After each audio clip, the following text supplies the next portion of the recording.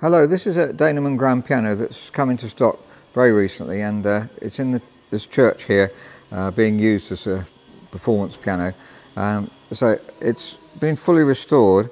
It's built in 1962, 9 foot long. It doesn't have a sostenuto pedal, but Danemann made quite a few grand pianos of this period, and they've made them to a high standard. Now the finish is matte black. In the USA you find quite a few matte black modern pianos, but generally in the UK they're shiny. But the finish works very well for a concert grand, and these are the ivory keys we're looking at here. They are ivory. You can just about see the join between the back and the front of the ivory there. Very high quality ivory and in perfect condition. Now someone's kindly been keeping a tuning card here, and it was tuned regularly by the first tuner, as you can see, and then another tuner took over. That's my name at the bottom there. Pitch raised it. It had come in slightly below pitch. Now the piano has been fully restored in, I think, about 2005, 2006, and very well restored. I've now tuned the piano and pitch raised it, which has allowed me to see that all the tuning pins are very tight, and the job's been very well done indeed. This is the frame of the piano, and the soundboard is in perfect condition. You'd expect that. It's a 1962 piano, so really you can expect the piano of that age not to have got any cracks in the soundboard. The older ones get cracks in the soundboard, which we fill when we fully restore them, and they're as good as new, unless they've lost the down bearing. Now the strings on this piano, 9 foot piano, 7 foot long roughly, and very, very rich toned, as you can hear. It's a mellow sound, this piano, very warm and very consistent throughout.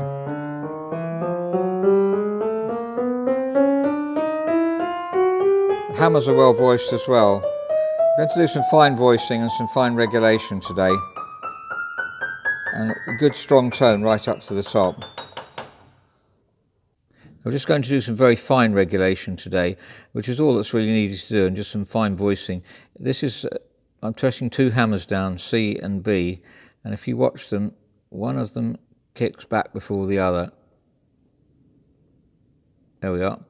And the C has been finely regulated, so it gets as close as you can really. This is a set off, but it mustn't be too close, it mustn't be so close that it double hits. Or it stays on the string.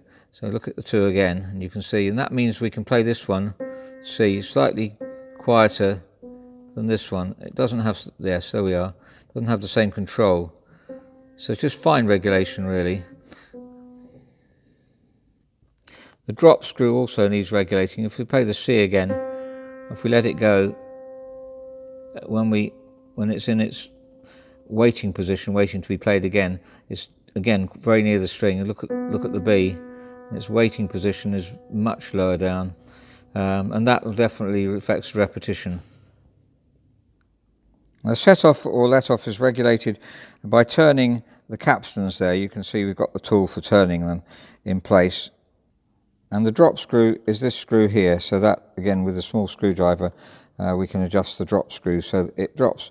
The set off should be slightly closer, ideally maybe a 1/16 of an inch, but as close as you can get, which is still comfortable and still definitely comes away from the string, and then the drop screw a bit lower down. Now this is Schroeder action, as you get in a lot of English pianos. Nowadays Schroeder action you won't see written on the piano. I don't think any pianos are made with that on it anymore. It's Renner that you'll see the name, and these are Renner hammers. I don't know if it'll say Renner here. Yes it does, Louis Renner, and that's hammer number 23. Now there's really quite minimal wear, a little wear, but since the piano was reconditioned, I would say just very light voicing we want. I don't think we're going to reface this because I think it's not really necessary, and it's not going to affect the tone sufficiently. Just fine voicing is what we're going to do. So that's a Danemann, or Danemann, not sure how you pronounce that, concert size grand, that's 9 foot long. They made a few of them, and very high quality. 1960s is a good age for Danemann. There's quite a few pianos of that age in the UK still. Made in the UK.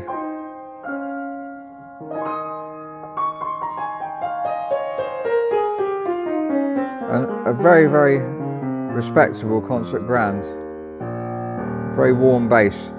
Now, the most important thing here is that the reconditioning has been done so that the hammers are quite heavy, or the weighting now is quite heavy, about 58 grams, 57, 58 grams, and it should be 52, really, 50 to 52.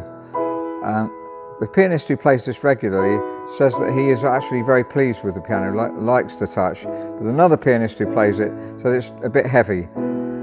So that's obviously something that can be done. We can re-weight it, and we can take the weight down.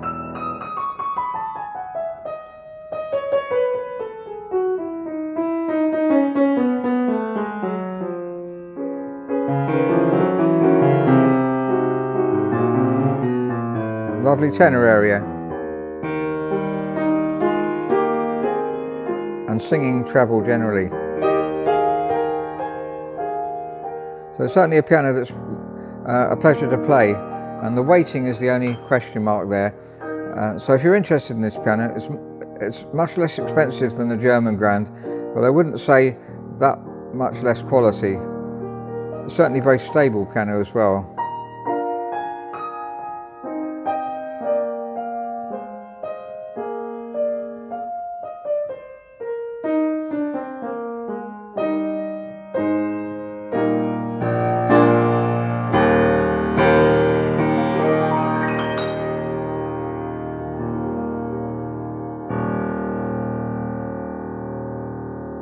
Thank you very much for listening.